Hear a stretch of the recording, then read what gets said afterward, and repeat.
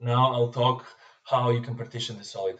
The reason why one wants to partition the solid is to obtain a better solid mesh control. First, the geometry display mode is set to mappable. To do this, I'm going to have to select here, and I'm going to select mappable. As you can see, the color of our solid is changed to this salmon pink. And to see what does it mean, I'm going to have to go to Preferences and to Colors. I'm going to click on Geometry tab, and under by Mappable Display Mode Solids, I can see that the salmon pink color means not mappable. In order to make it mappable, I have to do the following. I'm going to go to Geometry, Edit, Solids, and then Trim with Lines. I'm going to use the second option with boundary lines for this case. First, I'm going to click on Solids.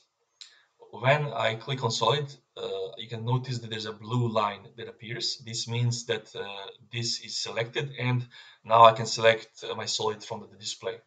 So I click on Solid, then I click on Lines.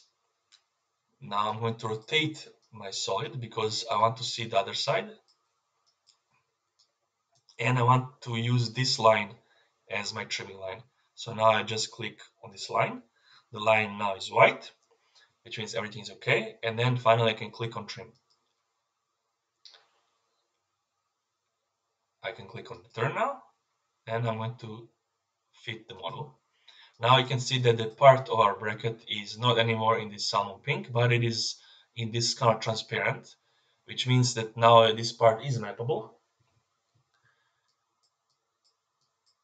To partition the rest, for this case, these small triangles, I'm going to go again to Geometry, Edit, Solids, Trim with Lines, but I'll use the third option with Sweep Lines. First, I'm going to click on Solids. I'm going to select my solid. Then I'm going to select Lines, and I'll select these two lines. The Sweep tool, I'll select by vector, and I'm going to select y-axis because I want to partition in the y direction.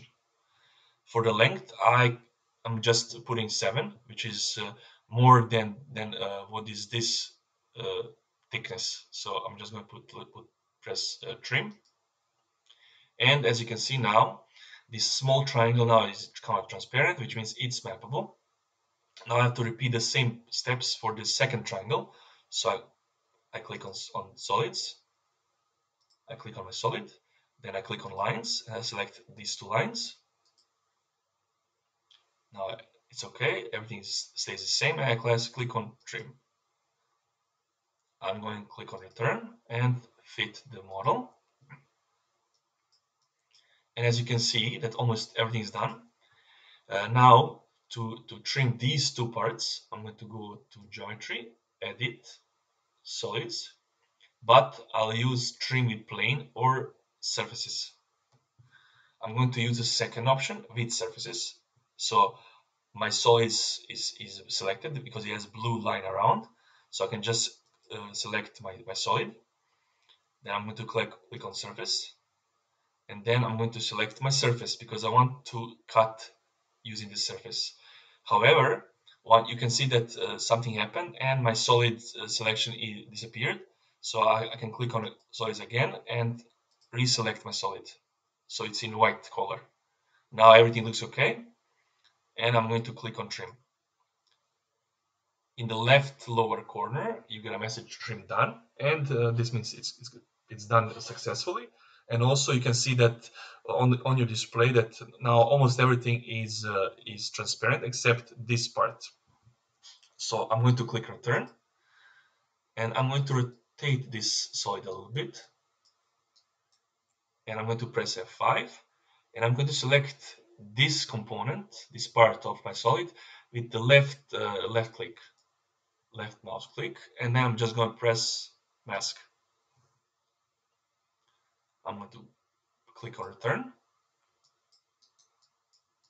Now to trim this part, I'm going to go to Geometry, Edit, Solids, Trim with Lines, and I'll use the third option with Sweep Lines. So for solids, I'll select this solid, and for lines, I'm going to select these two lines.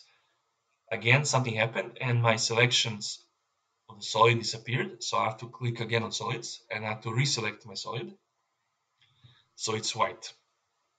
I'm going to keep sweep to by vector, but for the direction I'm going to use the x-axis because I want to partition in x direction. Again, I can keep the length as 7 and I'm going to press trim. Now in the lower left corner I get a message trimming done, and from the display I can see that everything is now transparent, which means everything is now mappable. I'm just going to click on return and I'm going to click on fit the model and just check once more and everything seems to be okay.